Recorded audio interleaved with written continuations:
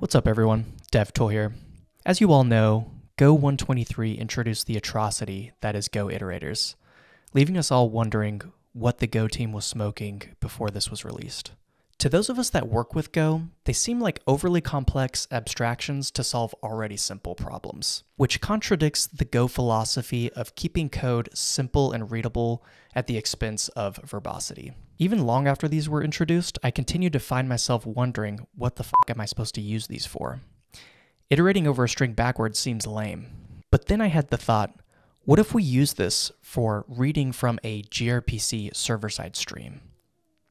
I've got a single RPC called getLocations on the location service that returns a stream of getLocations response. And the getLocations response contains a location data point containing these three attributes. Over in my gRPC handler implementation, I've got the single endpoint implemented, and all I'm doing is creating a ticker that will run every 1 second and send some spoofed dummy location data. So I'm just sending some random floats for latitude and longitude and the current Unix timestamp. And I'm sending that through the response here. Let's go ahead and run the server. We can see it's listening on port 5000. And I've got a simple gRPC client over here that reads the streamed data from the server-side stream.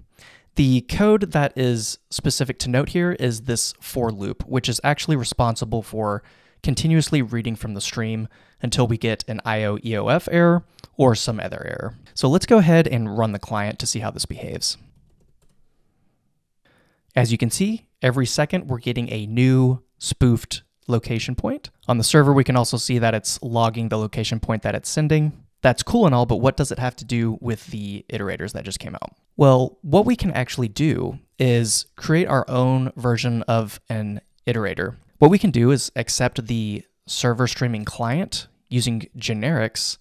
We can specify the type of the response that we're expecting. And if we return this iter sequence 2, this allows us to return a sequence that has two different parameters in the range loop. So that's what this is doing here. And what I want to do is be able to return an error with this, since it's entirely possible that an error can occur when we're streaming from the server side or streaming at all. So I basically moved this client-side loop into an iterator here.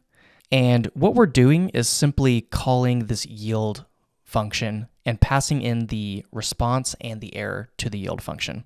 And this itself will create an iterator that will do the streaming for us. So let's go back to our client example and let's see what happens if we try using this stream. Our type is location service proto.getLocations response. And then what we're going to do is pass in this stream right here. Forgot the range. Okay, so of course what we need to do is handle our error. But we can also just go ahead and print out our response.location object, just like we were doing up here. And now we can rerun this. And we can see that it's doing the same streaming for us. The benefit is that we can just write this in a range function like usual. So this doesn't really save us a ton of code. It doesn't really simplify it all that much.